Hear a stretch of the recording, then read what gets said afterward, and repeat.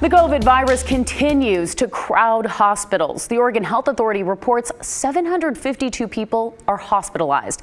That's a new record, one of several hit just in recent days. Our Pat Doris tells us one of the hardest hit areas is Grants Pass in southern Oregon.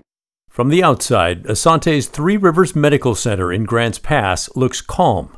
But on the inside, each day is a battle to find room for all the patients arriving for help. Wynn Howard is the CEO. I would describe this as a healthcare crisis at this point. I've been in healthcare leadership roles for over 25 years, and I've never experienced anything like this. The hospital is licensed for 125 beds, but got emergency authorization to increase that to 161. It's still not enough. As we talked, the CEO said there were 44 people in the hospital's emergency room. 14 of those patients were waiting for beds.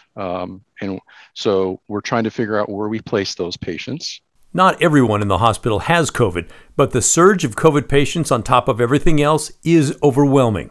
Howard said July 22nd, Josephine and Jackson County had 32 people in various hospitals with COVID. By August 16th, that number had swelled to 165. Some doctors and nurses are working 70-hour weeks, and some, like Surgeon Scott Nelson, are sharing their frustration and worry.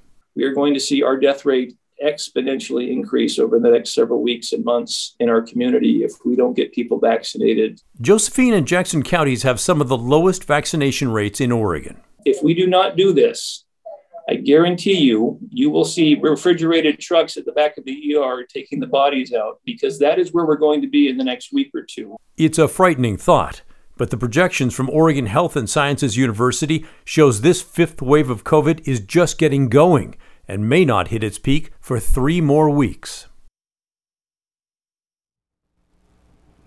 Out live now, the CEO of Asante said they have 3 hospitals down in southern Oregon, but there's no place to move his patients because all the hospitals are basically full. Also, I was looking at the numbers today from the state report. Over the last 3 days, Jackson County reported 542 new cases, and Josephine County reported 363 new COVID cases. Multnomah County, with a much larger population and a much higher vaccination rate, reported 504 new cases. Back to you. All right, Pat, thank you.